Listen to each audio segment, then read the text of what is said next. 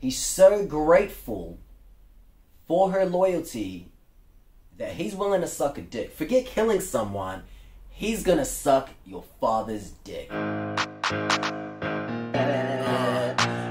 welcome to the vlog, welcome to the vlog, motherfucker, welcome to the vlog, hope you enjoy your stay. What's up everyone, welcome to the first installation to the G-Spot, where we'll be diving in a little deeper into some of hip-hop's wildest and craziest lyrics. In today's segment, we're gonna find out what the fuck Biggie actually meant when he said the following line. When I met you, I admit my first thought was to trick. You look so good, huh? I suck on your daddy's dick. What? Now, if you're unfamiliar with these lyrics, are from a respectfully titled song named Me and My Bitch, which was released by Biggie back in 1994.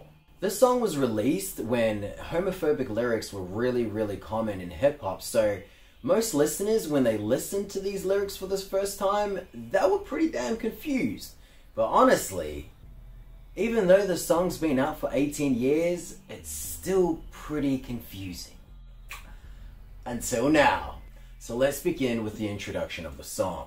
There's dialogue of Biggie asking a female whether or not she would kill for him. After a small little pause, she responds with yes. Now, this is clearly a sign showing that, you know, she would do anything for him, right? She's willing to murder for Biggie.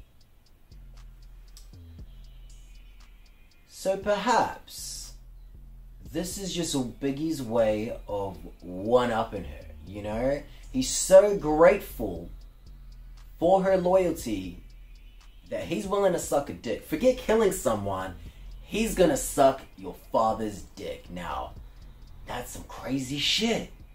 I want to ask you now, is this gesture noble or just a little bit sus? As DJ Vlad said in an interview, there's not a girl in the world good looking enough for me to suck on anyone's dick. Now, I concur, but maybe we're just not as loyal as Biggie is. Now, the lyrics start making a lot more sense once you realize that Biggie also had a gay best friend, and his name was Man. Biggie's gay best friend honestly adds a whole new dimension to these lyrics. Now, I am gonna go all English teacher on your ass for a second, but bear with me because I actually think I'm onto something here. I believe Biggie not only wrote this line to shock listeners, but also challenge hip-hop's norms, and he did so while simultaneously showing support for his friend. Biggie was well aware that these lyrics would turn heads in 1994, and honestly, at the time, you would need a seriously large sack to fit your balls in to mention some lyrics like this in a love song. Being the creative genius he is, Biggie not only managed to disrupt the hip-hop community, but he did so whilst also showing support for his best friend. Who knew such a nasty-ass line could be so wholesome? That's all for today's segment of the G-Spot, but I want to know what you think. Do you think I got it right? Do you think I got it wrong? Is there anything that I missed out? Did you hear anything in the lyrics that I didn't cover?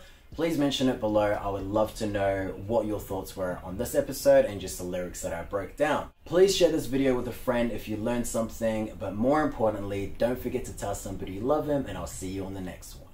Peace out. What's Prada? What's Dolce & Gabbana? What's Fendi, Givenchy, and Balenciaga? What's Gucci? What's Prada? What's Dolce & Gabbana? What's Louis, Givenchy, and Balenciaga?